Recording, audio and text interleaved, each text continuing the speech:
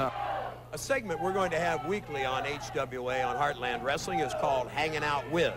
And Jimmy, this week we're hanging out with two of the biggest prospects in WWF and two of the biggest guys in HWA, Ekmo and Kimo, the Island Boys.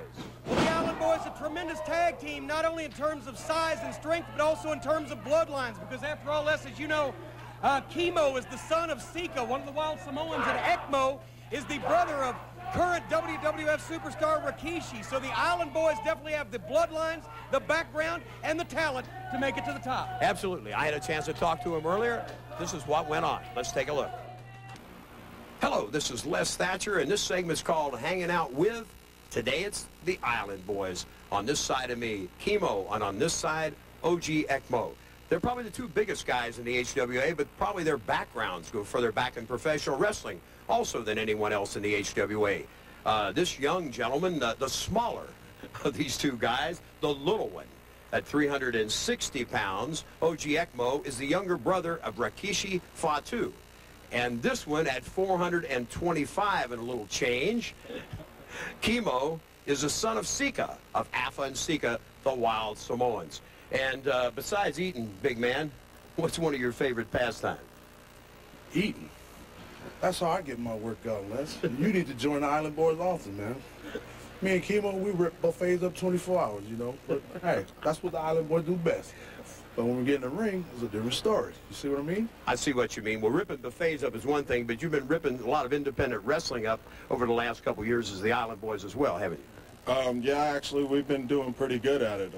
Since '95, we've been staying pretty active in the independent circuit, wrestling a lot overseas, pretty much taking care of business all over the world, Puerto Rico, Japan, all through the Northeast, Southeast independent circuit, Germany, and doing pretty good at it. Well, let me ask you this. I know your dad's starting this. Exactly at what age did Dad start teaching the ropes of professional wrestling? Actually, I got my first slam when I was 5 years old after I brought 4 Fs home on my report card. And then it kind of got a single-day training session every 6 weeks after that. But it didn't really get stuck into my brain until about '95. Me and Ekmo started getting trained by Rikishi. My dad, Yokozuna, had a big hand in training us. And we also went up to the Wild Samoan Training Center up in Pennsylvania a few times and trained with our uncle up there.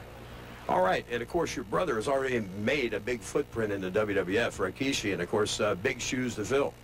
Big shoes. But I believe the Island Boys can fill it, if you know what I mean. I know what you mean. This guy doesn't talk a lot, but he sure has a lot. You're all action?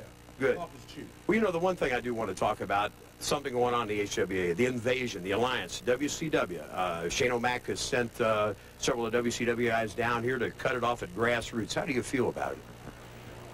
Well, to tell you the truth, our grassroots was raised up in the WWF. We were running around those locker rooms since I was 5 years old and Ekmo was 4.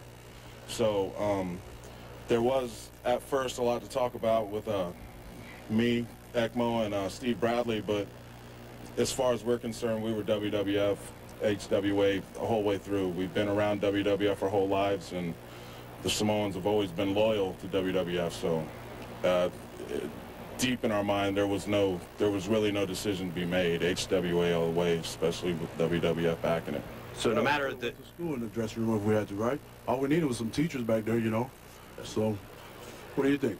I think that we're happy to have you with the HWA, and certainly two big factors that backs up the invasion on the HWA side. And there you have it, OG Ekmo and Kimo, the Island Boys, and that's it for hanging out with the Island Boys today on HWA. We'll be back right after this with more action-packed wrestling.